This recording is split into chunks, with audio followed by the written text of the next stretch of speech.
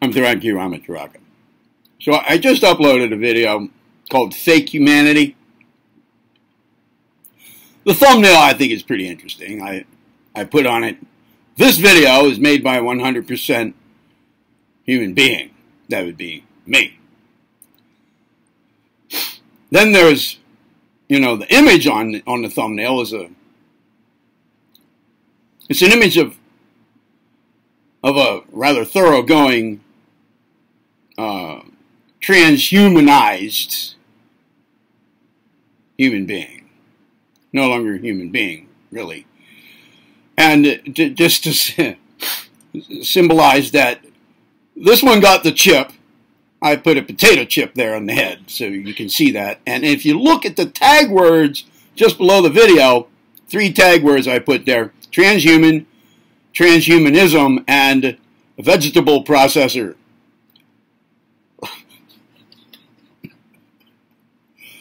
Well, yeah, you can take several meanings out of that, and they all apply. Okay, but now listen, I want to pose a question to you. I know that there's a spectrum of opinions about the chip, but if you've looked at some of my other videos, you know what the real agenda is about it. People, at least in the United States, didn't go very well for the let's get our newborn babies microchipped idea. It was pushed on us for a little while. People didn't run to have their kids microchipped. Well, sorry for the elite, who want to gain total control over not just the masses, but individuals, our minds, everything. Did you know, by the way, that all the cell phone antenna towers,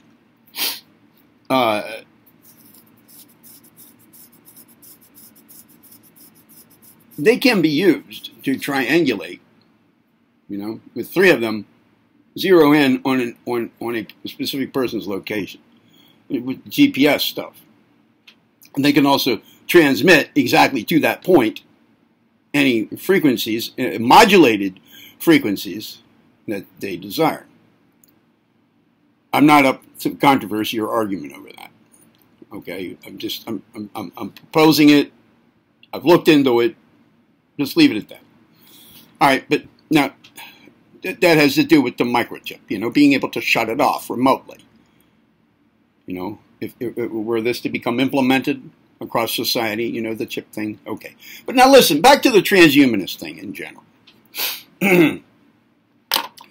Let's say a person says, well, I don't care about the chip, I don't care. I'll take it. I'll take it. I can see a good side to it. Well, number one here, all of these totalitarian tiptoe little steps can be promoted on the grounds of a good side. They all can, and they all are promoted in this way. One way or the other, there's some good side to it. All the smart stuff, the smart electronics. Well, now you can do this and you can do this.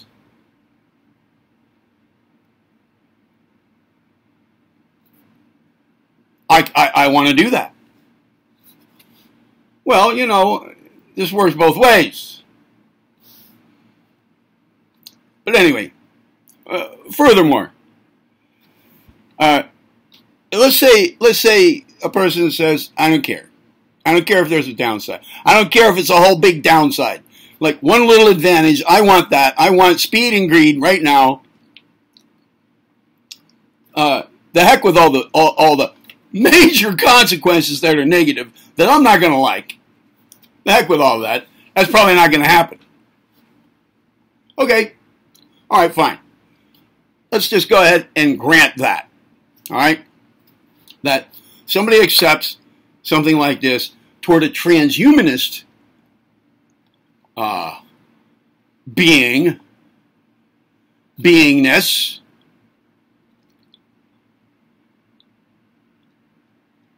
at what point, here's the point of this video, it's a simple one. Can you, let's say it's you, right? Let's say this is you. Let's say, I'm talking about you.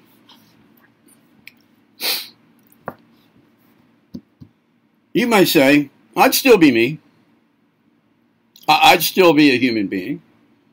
I'd have the chip, you know, so they could shut it off. I'm not going to break any rules. I'm always going to, you know, like bow down, obey. Even if things change, you know, get real strict. I can't imagine a time when obedience is to things that I don't want to obey. I can't imagine that. I'm an obeyer. I'm a follower. I'm a sheeple. I admit it. You know, whatever. I don't care. I'll worship the government as God. Whatever they want me to do, whatever they want me to say, however they want me to act, if they want me to open fire on my neighbor, I'll do it. I'll do it. I'll do it. I'll do it. There's never going to be any need to shut my chip off and make it so that I have no resources at all for survival. No, won't happen to me. Okay, let's just go ahead and say, fine. Fine for you. Fine for you. At what point are you no longer going to be a human being?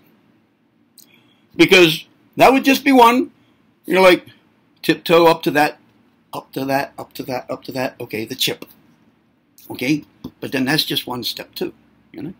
What's the next step? And the next step, and the next step. You may be rolling along thinking, oh, I'll still be me. I'll still be a human being. There's no way that can change. Well, let me ask you this. If you get a car and somebody wrecks into it and you have to replace the door. So you replace the door.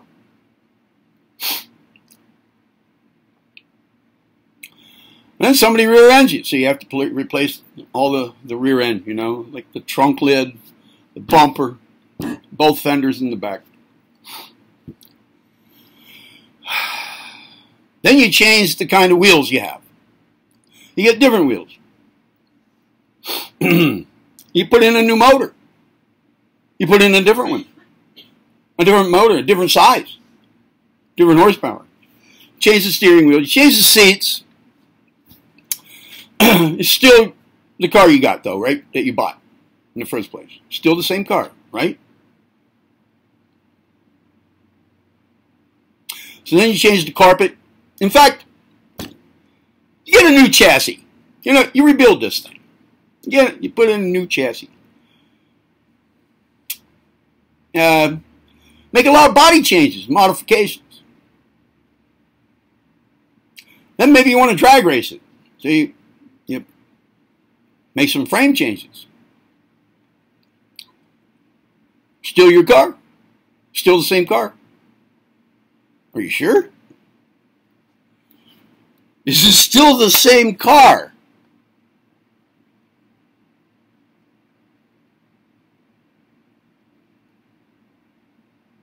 At what point is it no longer the car you bought in the first place?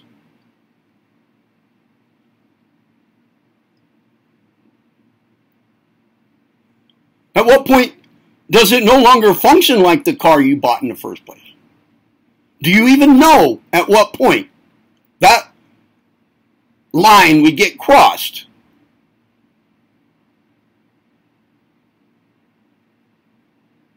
Pretty vague, isn't it?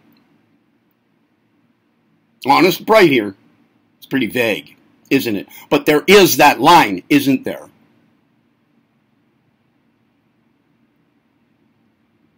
At what point does the identity of that car actually change?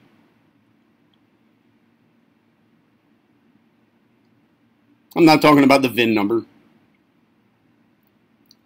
I'm talking about the whole concept of the thing here. The car. When is it no longer the original car? When does it no longer act like the original car? When does it no longer work like the original car? When does it no longer look like the original car? When is it a different car? There is a point at which it's a different car. It's different. It's not the same car, but do you know at what point that line gets crossed?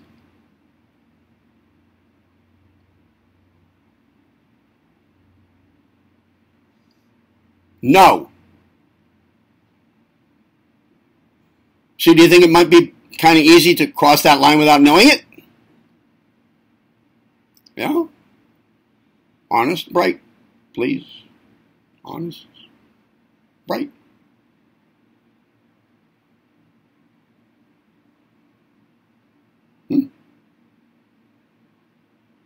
One little step at a time, remember? It's just one little thing at a time. If you don't see the big picture, can't see the forest for the trees because you're looking at only the trees, each little step, in other words. Saying, oh, it's okay. Oh, it's okay. Oh, it's okay. So there are some forfeitures, but look, I get an advantage here. I go a little faster. I can handle more bumps, whatever. I can talk to my friend quicker. I can make a little more money. I get a little more insurance. I get an extra Baby Ruth bar at the end of the week. I get an extra gold star, on the bulletin board.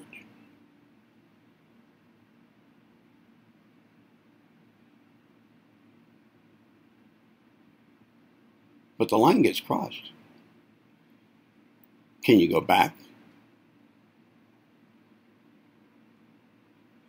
Can you go back across that line? When that line involves, by definition, necessarily entails somebody else is now in complete control over your consciousness. And what you can do and what you cannot do. How you must think, how you must act. How you do think and how you do act. Could there even be a line that gets crossed, another one, which you don't even know anymore, that you have lost all control, or that there ever was a different way?